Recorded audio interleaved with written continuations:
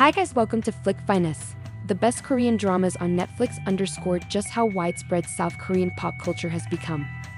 Alongside the global explosion of K-pop, K-drama series and movies are becoming more and more entrenched in Western culture as well. Just as K-pop listeners don't necessarily need to understand the Korean language to enjoy the country's music, subtitles have made it possible for audiences to binge as many Korean shows or movies as they want. Today, I am going to rank the 7 best Korean dramas on Netflix right now. We hope that this selection will be useful and everyone will find something new to watch. So let's not waste any time and begin.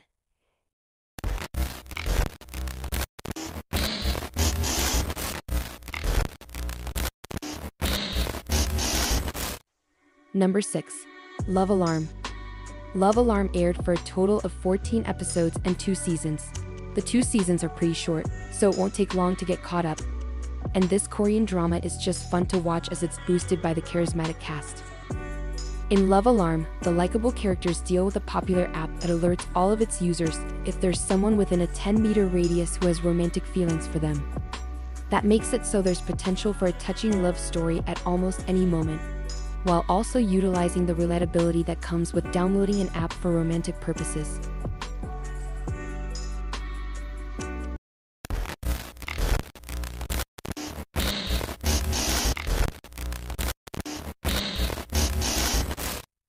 Number 4.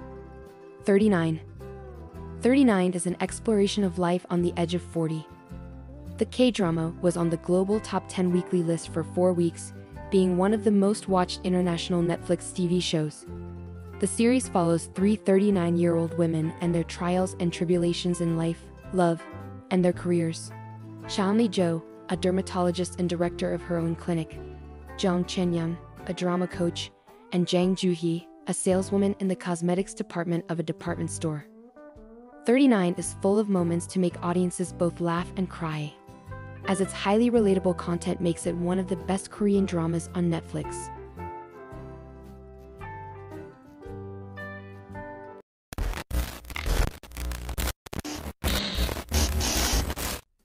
Number 3. Nevertheless. Nevertheless features a classic K-drama romance between its 2 titular characters. With plenty of dramatic moments, Nevertheless is based on the eponymous webtoon published on the South Korean platform Naver Webtoon. The show's single season boasts 10 episodes, each a little over the 1-hour mark in length. Nevertheless chronicles the love story of Yoona Bai and Park Jae-yoon. Both characters have complicated relationships with the idea of love, with Nae Bai hurt by past relationships and Jae-on womanizing his way through a non-committal life. The two begin a tenuous romance at first, blossoming into something beautiful over its 10-episode run.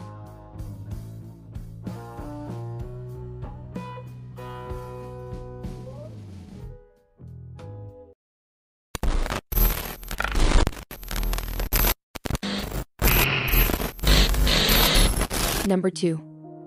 Romance is a bonus book. Romance is a bonus book aired in early 2019 for a total of 16 episodes, with each episode about an hour long. The Netflix series follows Cha Eun-ho, an author and editor at a publishing company. Cha Eun-ho has known Kang Dan-i for a long time, but the two of them get closer and closer during the series when Kang Dan-i goes through some major changes in their life. Without giving away the twists that make Romance is a bonus book one of the best Korean dramas on Netflix, their potential romance is stalled when it's revealed that some of the publishing company's other employees have feelings for them too.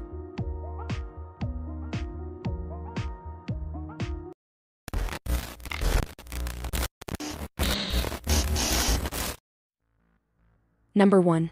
Squid Game. While many of the K-dramas on Netflix are added to the streamer after airing on South Korean television, Squid Game was not. Instead, it was created for Netflix and broadcast all over the world at the same time, becoming the most watched series in a matter of weeks. With just over 8 hours worth of episodes, the first season has been watched by more than 265 million people.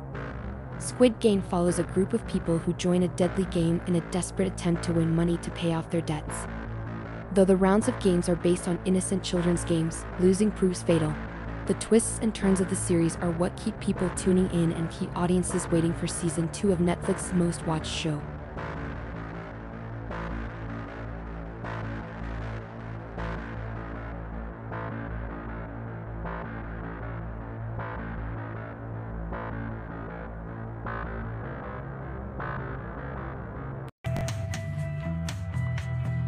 Well, this is it. Share your impressions in comments below. And don't forget to subscribe for upcoming videos. Bye.